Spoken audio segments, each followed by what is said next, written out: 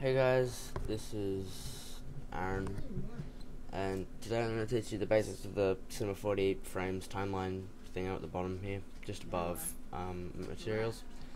You should probably be using R10 or higher, even though I'm pretty sure all versions of Cinema 40 have this tool, but there might be some parts of it that that you might not be able to do with earlier versions, like, I don't know. Anyway, let's get started. Okay, so you'll find the frame timeline, what I call it, down the bottom here, just underneath the visual screen, and just above where you make materials and stuff. Alright, so when you open up Cinema 40, it starts with a rendering timeline of 90 frames in total, but you can change this by going to this little thing at the bottom here. Now when you use this, it can you can click the up arrow, and then you'll notice that this has gone down and it's still 90 frames, but it says 110 frames. If you drag this along, you will now have 110 frames.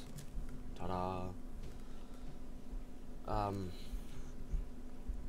So after you've done this, say you wanted, like, 900 frames or some stupid amount, make 900 frames, and you drag it, and you all of a sudden have 900 frames. Whoop-de-doo.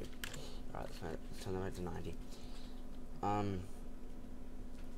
You can play so that it goes along the timeline and plays an animation. Now, I'll do an animation in the next tutorial and stuff.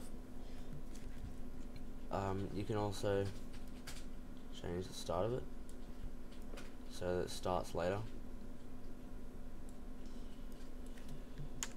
but you probably want that on 0 so that it starts on 0 and then ends on a nice number, say 200. Nice numbers. Okay, so now I'm going to go through a couple of the buttons underneath it. This button here will bring you right back to the start. This will take you to the previous keyframe. Keyframing is what you do to do animations. You click one of these buttons when you have an object, and when you move it, and then it'll make a little white rectangle underneath where you are on the timeline, and then you move to somewhere else and move it to another spot. Move the object in your perspective box to a different spot. Yeah, I'll just show you. Okay, so I've got a cube. I click the keyframing, which is this one right here. Okay, so as you can see, it's created a little square. So what you want to do with that is, once you've done this, you can. So So what you're going to want to do is automatic keyframing, which is the button next to keyframing. So after you've done that, or it's either that or you can do it manually, which is by clicking this button, but sometimes I forget, so I just click automatic keyframing. Okay, so once you got that clicked, you could move it to, say, 50 frames, and then you could move the cube to the right.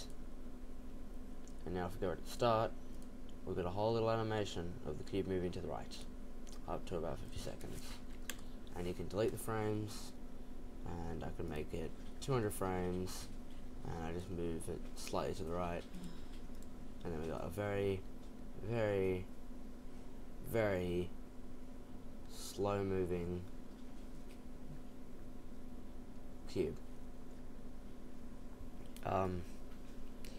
This sets selection object for keyframing. I'm not really quite sure what that does. This is go to previous frame. Pause play, yep, of course. And then this is to go along the frames that way. This one goes to the next keyframe.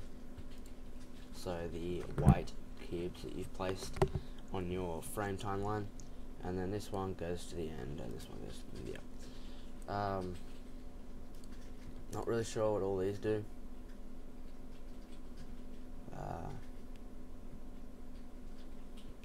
But alright, well, that's about all I have to teach you for this one.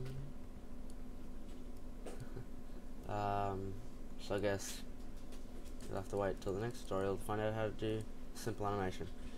Alright, thanks for watching, guys. Remember to like and favorite, it actually helps me, and subscribe if you like my content and would like to watch some more of it. Yeah, that's about it.